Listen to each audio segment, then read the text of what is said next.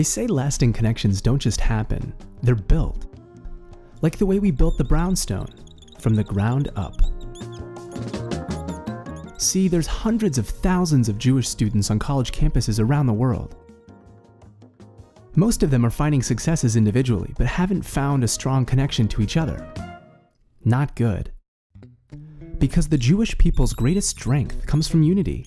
When we're united, we make revolutions happen. So here's the fix. We bring groups of these guys together in New York City. Not in some stuffy hotel, or camped out in the rec room of the Y, but to this really cool brownstone in the East Village, with 6 floors, a roof deck, a pool table, people from all different backgrounds, nationally and internationally. Great people like Sherry, who just finished up at USC in publishing. Jared, who's studying biotech at Penn. Jonathan and Daniel from Michigan, who are convinced they can change the world with green technology. And Ari, who's studying communications at Tel Aviv University. 50 motivated, interesting people hanging out together to discover New York City and how much they have in common. They check out places like the Statue of Liberty and Empire State Building, Broadway, and Wall Street. But also some places that have a special significance for who they are. Ellis Island and the Lower East Side. Along the way, they meet amazing Jewish personalities. Politicians, business people, and educators. People who are doers, whose passion for the Jewish people and commitment to Israel are at their very core. In the meantime, our guys get a taste of what it means to do things in a Jewish way, like the way we do Friday nights. It's a killer 10 days. A spark is ignited, relationships are created. Being Jewish takes on a whole new meaning. And then they all go home. End of story, right? Actually, no. That's where the whole thing takes off, because Jared goes back to Penn really jazzed about everything he's learned and everybody he's met. He connects with other Jews on campus.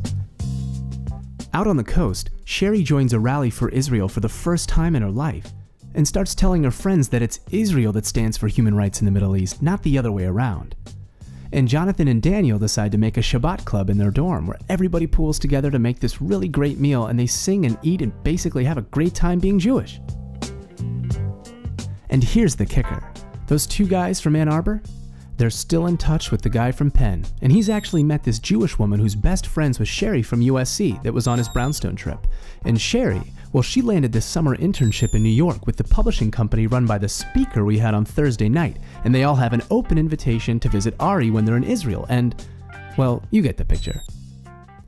Meanwhile, back at the Brownstone, the next week we play host to a group of young Jewish professionals who are about to start networking with people they couldn't have imagined they'd ever meet. They're leaping ahead in their careers and doing all kinds of cool stuff, and it's all with a firm grounding in who they really are. And after that, the Brownstone hosts young Russian-speaking Jews from all over the city who are learning about being Jewish in America and bonding with their own community.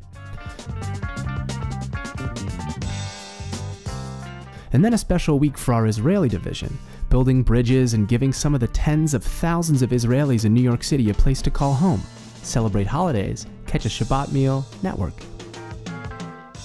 All at one address on East 12th Street. Now imagine doing this every week with more and more young Jews from around the world. The Brownstone experience opens them up to new possibilities with the Jewish Foundation. They're stronger, more giving people. That's because they're connected. See, the Brownstone isn't just a building. It's building a community. It's laying the foundation for the next generation of Jewish leaders and for the very future of our people, one brick at a time. The Brownstone.